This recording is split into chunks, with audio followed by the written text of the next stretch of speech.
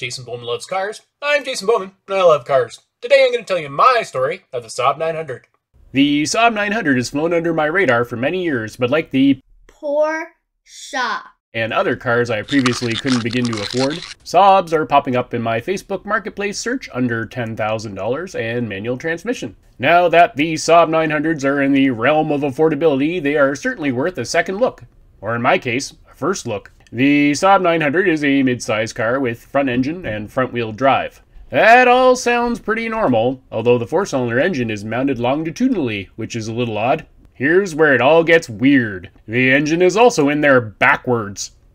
That's right, the accessory drive is facing the firewall. The transmission is actually a transaxle that's built into the engine's oil pan. The engine and transmission mercifully do not share lubrication. The consulting firm Ricardo suggested Saab should source the engines for their 99 model from Triumph. The Triumph-based engines continued in the 900s as well. Triumph supplied Saab with 50,000 engines per year for the 99. Saab had an exclusive use of the Triumph Slant 4 for 4 years. Triumph put it in the Dolomite, 1850, in 1972.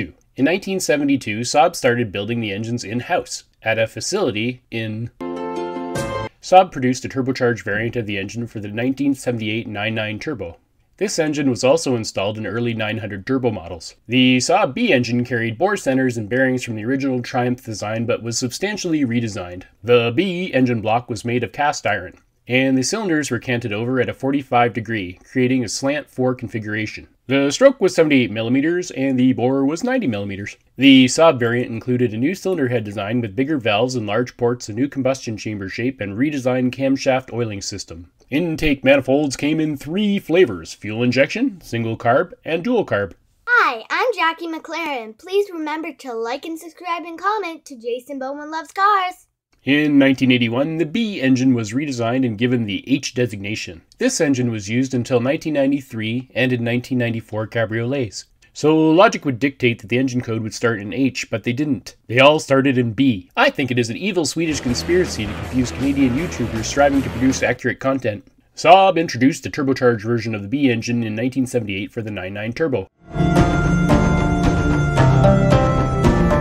Was instrumental in the development of the turbo engine, so much so that he earned the nickname Turbo Pete in Swedish and Mr. Turbo in English. Saab put together a dream team.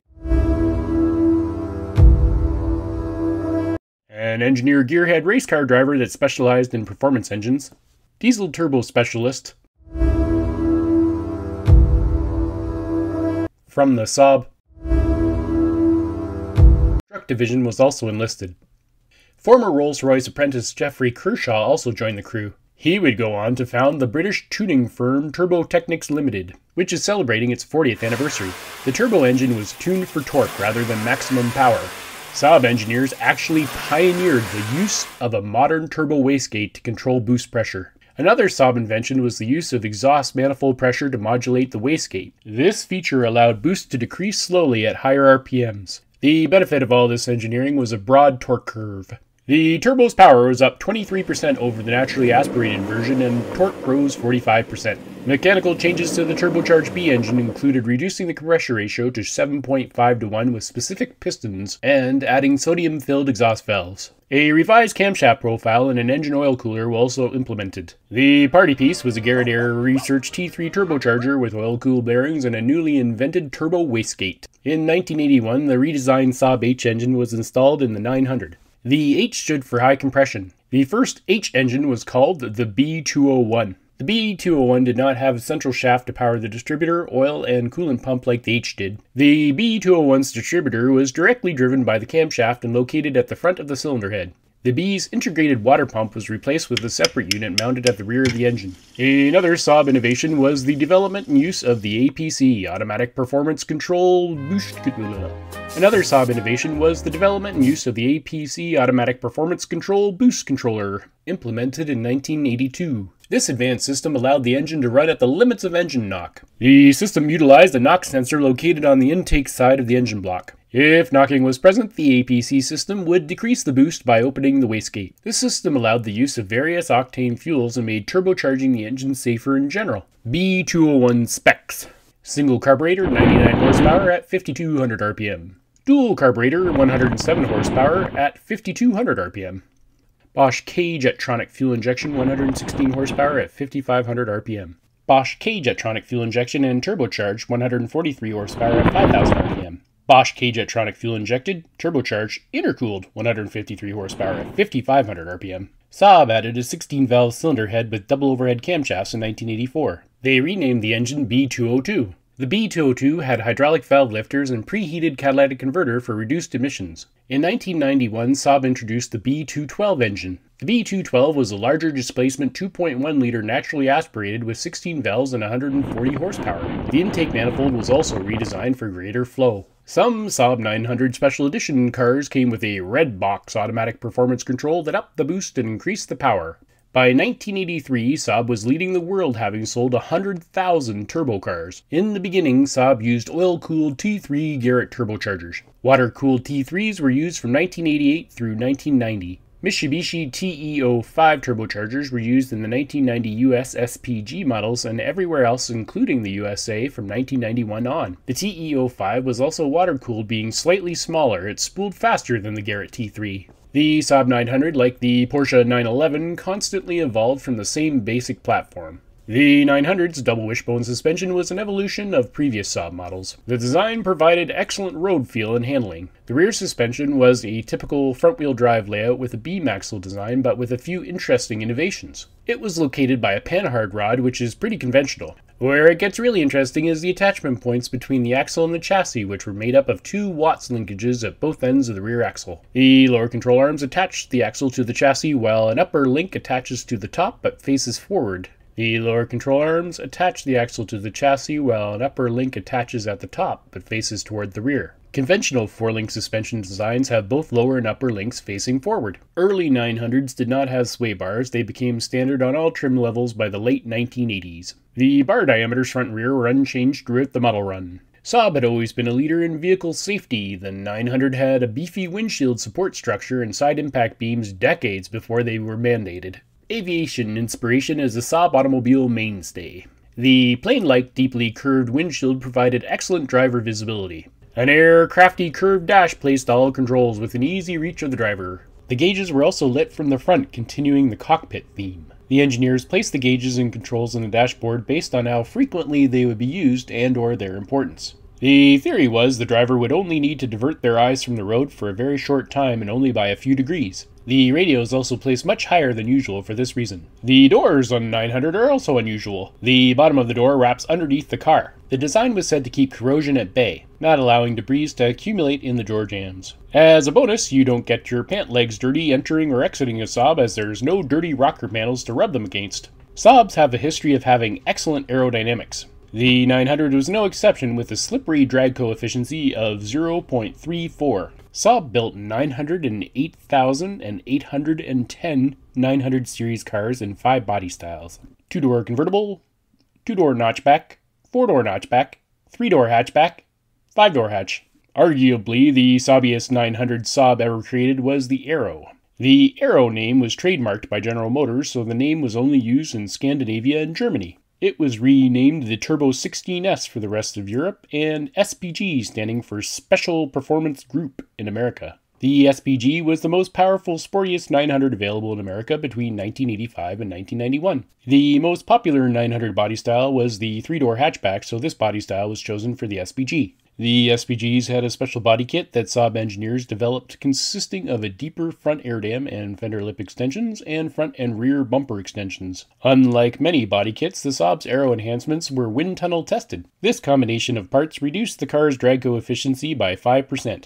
The SPGs used the turbo's standard rear spoiler and new flush 3-spoke 15 by 5.5 inch alloy wheels. Front and rear anti-roll bars were also standard. The SPG option package included limited badging, power sunroof, fog lamps, leather upholstery, in addition to their performance modifications and aero enhancements. Standard equipment included 4-speaker cassette stereo, heated front seats, cruise control, air conditioning, power windows, and central locking. The 1985 SPG was offered in black paint with satin black lower panels with Sierra tan leather. The black lower panels were short-lived and were changed to contrasting anthracite, the color they would remain until the end of the SPG production. For 1986 and 1987, the SPG had an Edwardian gray metallic paint over buffalo gray leather. High-mounted stop lamp in the hatch glass and fender-mounted side marker repeaters were safety improvements made to all 900s this year. SPGs and regular turbos got vented front disc brakes to replace previous solid units. Saab gave the 900 range a facelift in 1987, fitting a chrome grille and flush composite headlamps. The SPG was boosted by 5 horsepower and 7 foot-pounds of torque over the regular 900 with a premium fuel-calibrated APC system. Lowering springs were added, lowering the car 20mm in the front and 10mm in the rear. The 1988 turbocharged 900s received an improved water and oil-cooled turbo. They were previously just oil-cooled. The brakes were upgraded to the 9000 style braking system. The new system had floating calipers and rear-acting mechanical handbrake. The Crazy Swedes previously had the parking brake mechanism acting on the front brakes. The SPG got wider black fender flares to cover the new hub brake wheel package. 1989 upgrades included standard leather-wrapped steering wheel and gear shift boot. All 900s got those stupid motorized seatbelts. Thankfully, backdating them to manual seatbelts is a bolt-in affair if you get the headliner, visors, A and B pillar trim, etc. from a parts car. The 1990 900s binned their motorized seatbelts and a driver's side airbag was added. The SPG was updated with a leather-wrapped steering wheel. Braking performance was also enhanced with an anti-lock braking system, while an 18-gallon gas tank replaced the 16.6-gallon unit, which improved its ability to go. The SPG earned the title of the most powerful Saab to ever be offered in America with the addition of a recalibrated APC, quick-spooling Mitsubishi TE05 turbocharger. Power was bumped to 175 horsepower at 5,500 RPM and 195 foot-pounds of torque at 3,000 RPM. Edwardian Grey paint was replaced with Talladega Red.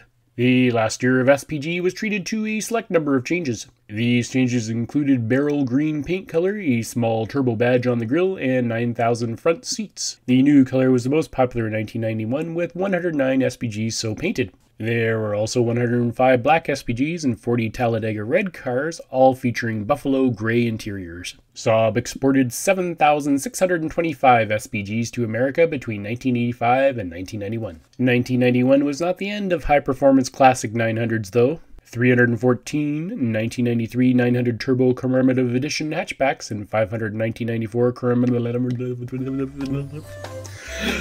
1991 wasn't the end of high-performance classic 900s, though. 314 1993 900 Turbo Commemorative Edition hatchbacks and 500 1994 Commemorative Edition convertibles were also imported into the States. Both commemorative editions made 185 horsepower and 201 foot-pounds of torque thanks to their red box APC, 40.61 psi fuel pressure regulator, and a performance-tuned distributor. Thankfully, all the Cs were 5-speed manuals, saving car enthusiasts a weekend on their back in the driveway to right a wrong. Stock performance. Motor Week tested a 1985 Saab 900 16-valve turbo and it ran the quarter mile in 16.4 seconds at 85 miles per hour. 85 miles per hour. That's almost 2 seconds quicker than the last 900 turbo we tested. Aftermarket performance. The aftermarket performance for the Saab 900s is still strong. This segment in my video is usually right in my wheelhouse, having been a parts person for 30 years, many of those years at a speed shop. But I have to say I learned something new doing this video. One of the keys to Saab 900 performance is a custom-tuned automatic performance control. The APC is an electronic turbo boost control system that adjusts maximum boost pressure as a function of engine knock, detonation, and RPM. Performance-calibrated units are a common upgrade.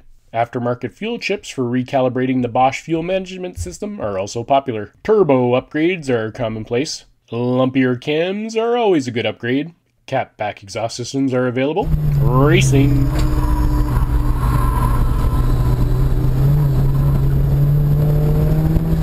Nine hundreds are often autocrossed.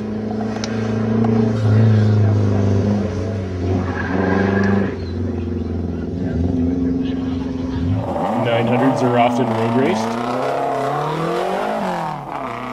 The Garrett turbocharger causes the driver quite a lot of pressure on the spine. The Saab has a maximum torque of 500 Newton meters, and due to the weight of the front engine, this is locked to the tarmac by friction.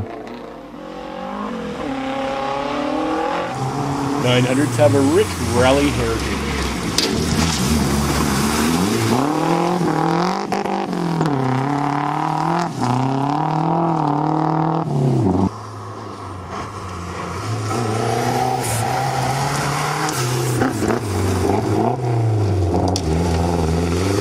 Saabs are often drag raced.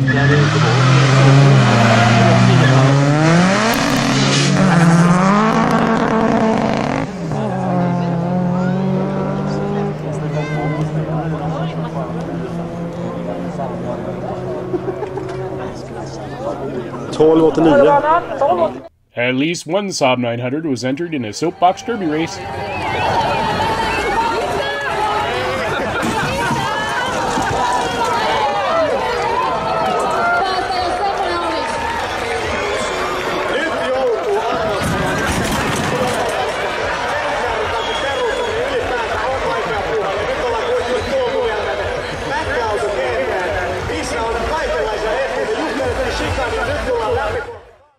Perhaps the best use of a Saab 900 is to get it on a freeway and let it stretch its legs.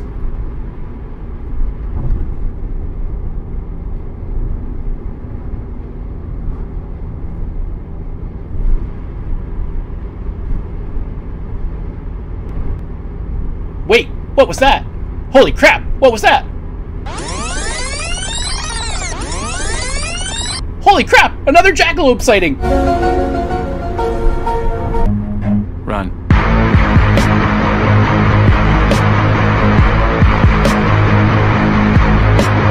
Buying a Saab 900. There are a few things you need to look out for when it comes to these cars. Despite being engineered for Scandinavian winters, the 900s are susceptible to the dreaded tin worm.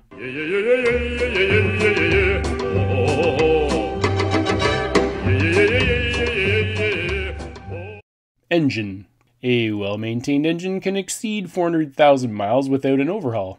Inspect the engine for oil leaks. Common areas are the timing cover seal and the valve cover. The water pump should also be inspected for leaks. The timing chain requires replacement about every 125,000 miles. The 16 valve can be done in the car, while the 8th valve is officially an engine-out job. The turbochargers are known to last over 200,000 miles. Blue smoke when the engine is revved or rattling are clues to a failing turbo. The wastegate can stick and shut, causing an overboost situation.